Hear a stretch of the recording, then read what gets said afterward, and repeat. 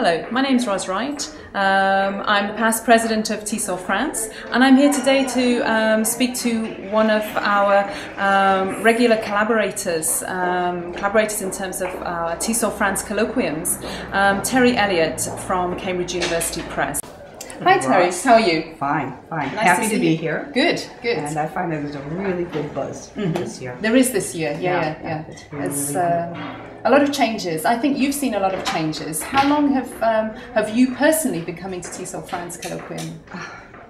Well, it's been probably over 20 years, but in a professional capacity since the mid-90s. I worked for an ELT bookshop first, and then I've been working for Cambridge since 1999. So over the past 15 years in a professional capacity, I've seen quite a change. And in the past 5 years, it's been exponential. It's very exciting. It's much more international. Right. Okay.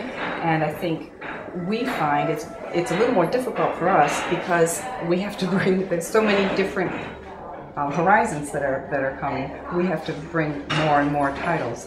In the 90s, we were bringing basically adult business titles. Right. And now I'm engaged with primary teachers. I'm engaged with secondary teachers.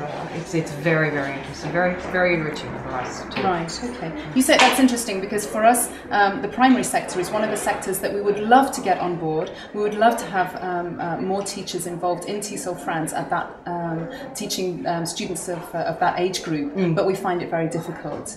Do you see that as something that we need to concentrate on? I think that would be something very interesting because primary teachers are looking out for support.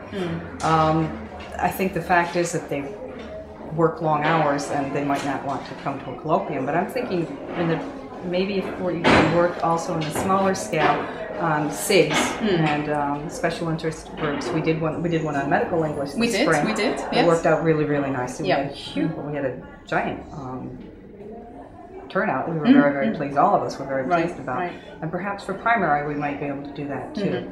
Okay. So our collaboration has been, in the last few years, very, very strong. And you've also worked with us in terms of the regional branches. That's right. You came to Strasbourg recently? Yes. Can you tell us what happened there?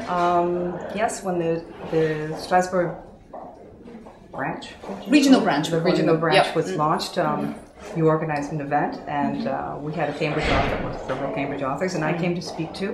It was a wonderful, wonderful turnout, and I find it's working. We find, at the national level, we find that working with TESOL France is win-win. It's just, and it's dynamic. That's really that's wonderful for us to be face-to-face with the teachers. Yes. And we're setting up branches. We already have set up a branch in Toulouse. We're setting up branches in Lyon, Bordeaux in 2012. Will you be on board to? Absolutely. Absolutely. Okay, and you'll be back next year. Question doesn't even have to be asked. Thanks very much. All right then. Thank you, Terry. Thank you. Bye-bye.